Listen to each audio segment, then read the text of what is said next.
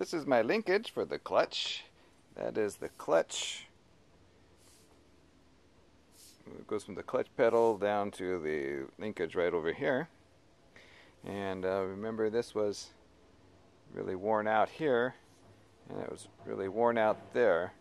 Went and purchased the bushings, which fit right over that, so that will prevent the wearing down until this wears out, but it should be fine. And I had purchased the felt washer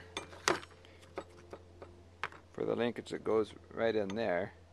That sits in there.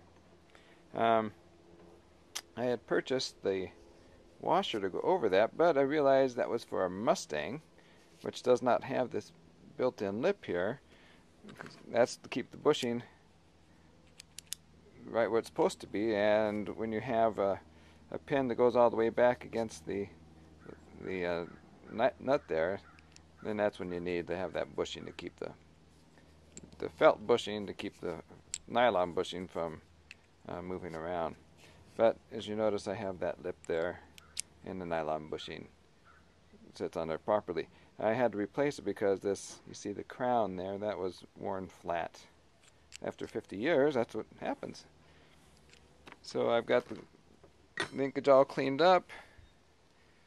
There's the spring and the lever that goes to the clutch release lever. Got all the cotter pins ready to go. 3 32nd cotter pins and a little bit larger. Got the washers. And so this is how this assembles. This doesn't have a bushing here. That just has the really thin washer,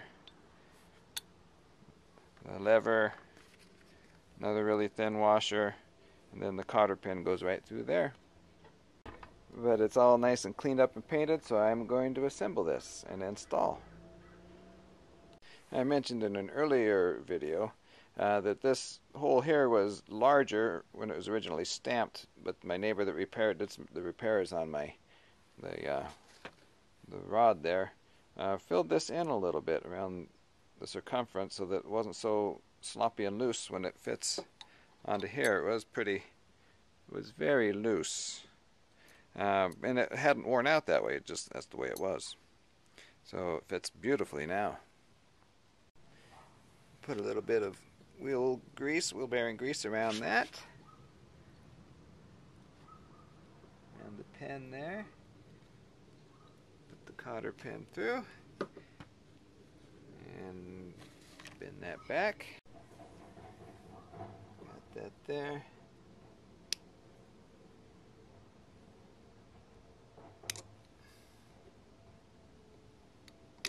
Yeah.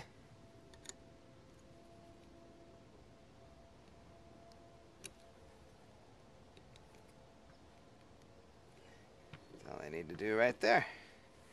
That's good to go.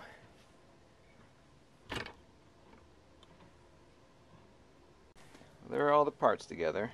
Got the equalizer rod in my hand here. And right there we've got that's where the equalizer bar, this rod connects the equalizer bar to the clutch release lever. So the clutch release lever fits right into that little camber there, chamfered end, I guess. And I've got this bushing all greased up because I had to replace that bushing because it was worn flat, so that inserts right in there. And this goes into the engine housing, so I might put a little more grease on there. Why not? Couldn't hurt. Put a little grease on that. This wheel bearing grease, I have it laying around. Hopefully it's good enough. And I had to drill out the hole here on the equalizer bar a little bit. You can see right there, it was just a little bit tight when my friend fixed it. That had been worn oblong and it worn a hole in the pedal, clutch pedal rod. It goes from the equalizer, from the clutch pedal to the equalizer bar, I should say, that rod. If you remember, it was worn out and it didn't have a bushing in there, so this bushing wouldn't fit once it was repaired. So I'm going to put that bushing in there. Put a little grease on it. It slides in there. And that's clutch release. Well, the rod from the clutch pedal down to the bar goes right in there, and that just goes right in there beautifully. So now I've got that little bushing in there, and on the other side of that, the 3/32, that's cotter pin. It will go in there with the washer on the other end and hold the rod from the clutch pedal to the equalizer bar in there. So I'm going to go install that now. You can see where it's going to go.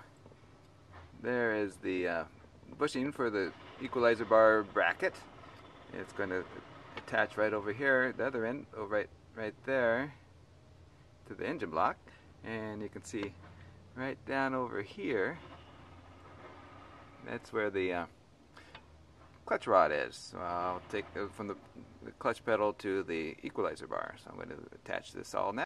You can see I have everything in place here. There's the equalizer bar running from the equalizer bar bracket over to the over here to the block, and there's the rod that connects the equalizer bar to the clutch release lever, which is right down there at the tip, right there. Move that wire out of the way so you can see. There you go, see that? And over here, that's where the clutch rod comes down from the clutch pedal to the equalizer bar. So that's the clutch pedal to equalizer bar rod, I guess you'd call it. That's the new boot that we replaced right there. It's working out well. You saw that I greased everything up. Well, I've got the equalizer bar in here, it's not tightened up or anything. So right down there, there's the lever, clutch release lever. So I'm going to have to insert this into there, the little gap there, little dip, and then I'll hook up the spring. Then I will tighten up the stabilizer bracket for the stabilizer bar. I've got some grease. You can see right in there, it's all greased up. Greased it up right in there. You can see all the grease that's in there. And that was just the washer falling off right up in there where the clutch rod comes down from the clutch pedal. Need to get a smaller cotter pin because the one fell down and I can't get to it. So this is coming along. It's all cleaned up, ready to be tightened up, and I'll have the linkage installed. Oh, and I'll have to get this,